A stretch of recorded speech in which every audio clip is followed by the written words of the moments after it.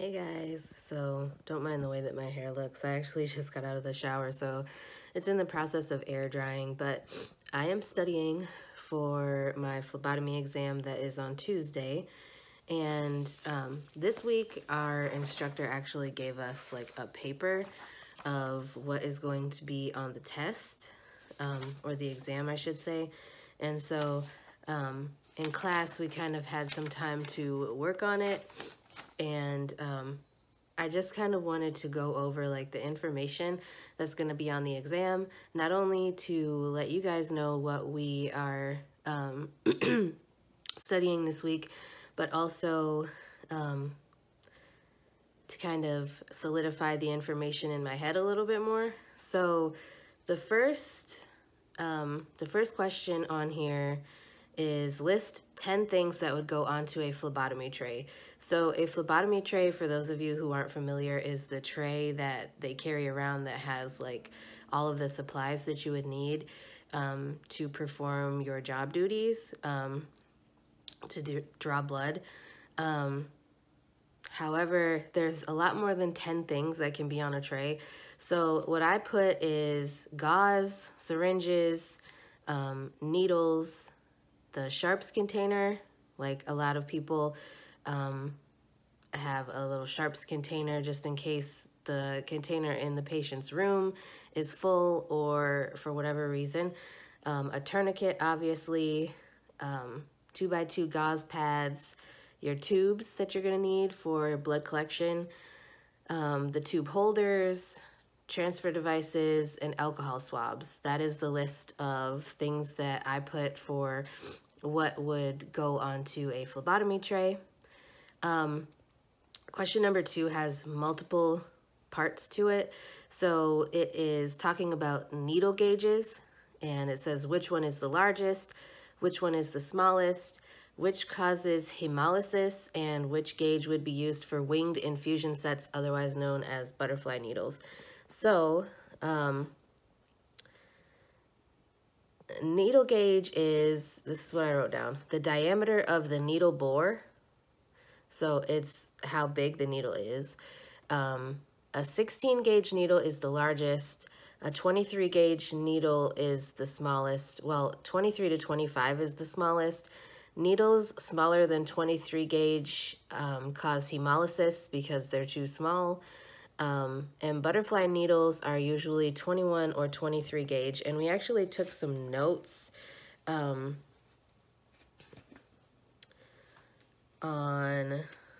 the gauges. So the largest is the 16 to the 18 gauge.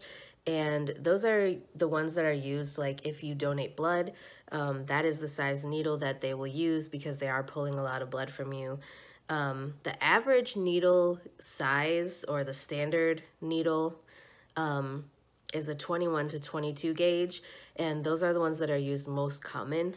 And then the butterfly, the smallest needles that cause hemolysis, are 23 to 25 gauge. And the reason why the information is a little bit different is the gauge information that I just gave you with the little ranges, that information came directly from our instructor. And when I said butterfly needles are usually 21 or 23 gauge, that came from our book. So that's why the information is a little bit different. So let's see. Question number 3, why would a phlebotomist utilize the syringe method during the blood draw process? So basically, for the syringe method, you're not using like a needle, you're using a syringe to draw blood into it. So you're not using like the vacutainer system and all that stuff. So why would you utilize the syringe method? You would use it if the patient has very small or fragile veins, and it also helps you to manipulate and control the speed of the blood flow coming out of the person's body because you are the one that is pulling on the syringe. Now, with the vacutainer systems, when you put the tube onto the hub, you actually create the vacuum, and it it has total control of the speed of blood that is coming out of the person's body. So when that happens, you know, sometimes people who have fragile veins, you're going to blow a vein just by connecting the tube. So when you use a syringe, you have total control over how fast it is. But the problem with that is you don't have the vacuum, because you are creating the vacuum yourself by pulling back the syringe or the plunger on the syringe. Let's see.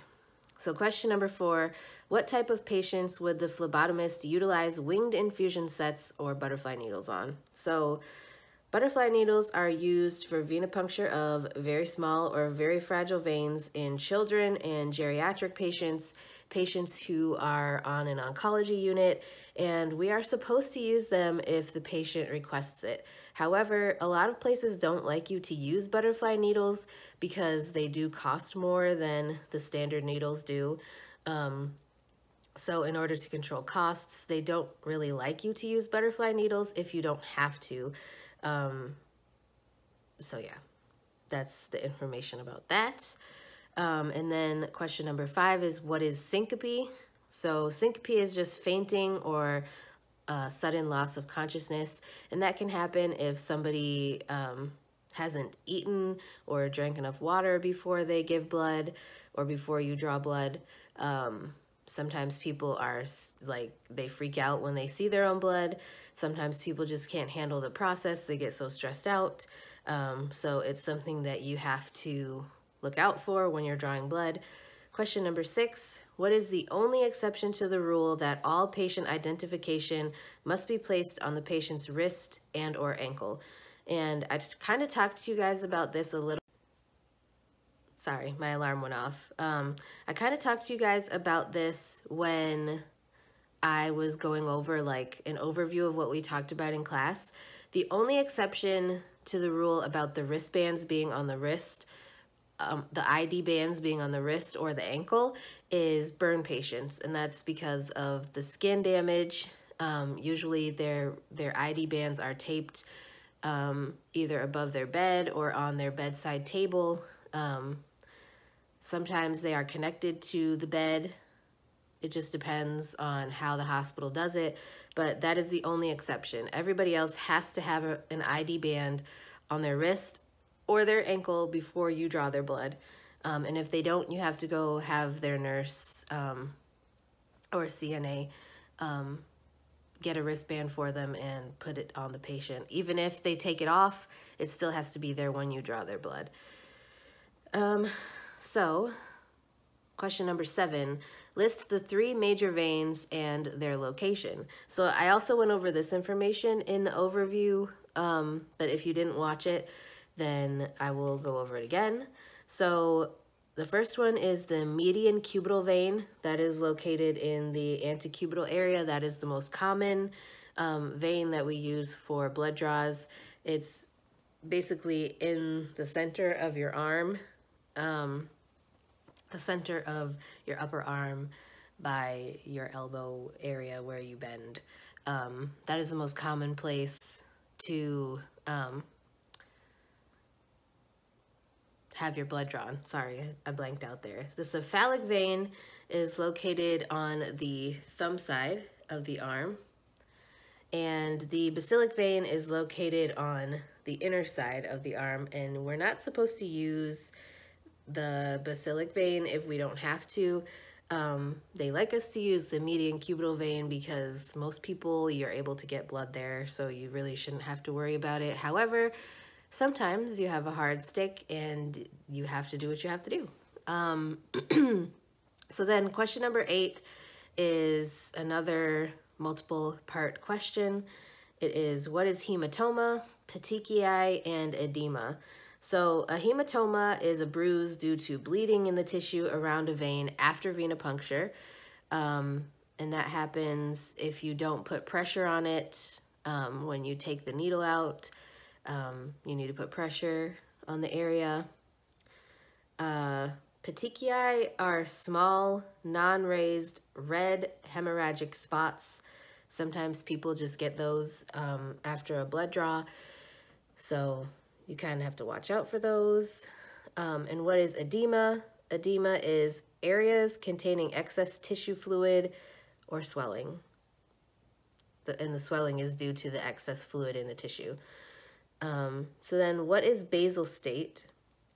I kind of wrote down something else, but she said exactly how she wanted us to remember what basal state is. So I'm not going to give you guys my answer. I'm going to give you guys her answer. Basal state is the most reliable time to draw someone's blood due to a lack of exercise, lack of stress, and fasting. So that's why people like to draw your blood early in the morning, is because most people at 4 o'clock, 5 o'clock in the morning haven't exercised yet. And if you have, it can affect the results of your blood draw, because certain numbers can be off if you've exercised a lot. Most people early in the morning are not stressed out yet. So stress can also affect the results of your blood draw. It can affect certain things in your blood. And then fasting, obviously first thing in the morning, you are fasted because you haven't ate all night. So just a couple things to remember. And then we have question number 10, which is the last question. What are 7 areas that need to be avoided during a blood draw? So there's a lot more that I didn't list, but these are just my 7. So areas with edema, hematomas, IV sites. You're never going to want to stick in the same arm as an IV unless they have an IV in each arm, in which case you have to have their nurse turn their IV off for 10 to 15 minutes and then come back and draw their blood after you've waited that time. However, if you do have to draw on a person who has an IV in that same arm, you have to make sure that you're drawing blood below the IV site. It can never be above the IV site. So other areas to avoid: people with damaged veins, people who have had a mastectomy. You can't draw blood on the same side as their mastectomy. People with a dialysis fistula, and burns, scars, and tattoos. You're not supposed to draw from tattoos just because there's scar tissue from getting the tattoo. So it's a little bit different. Like, it's hard sometimes when people have like 2 sleeves, 2 full sleeves, but you're not supposed to draw from an area with a tattoo. So that is it for this little study session. I'm going to keep studying a little bit, and I'm going to get my book out in a little bit and read the chapter that we have to read before Tuesday. Today is Saturday. And we're supposed to be studying order of draw in our note cards on the different departments and which tubes go to which department.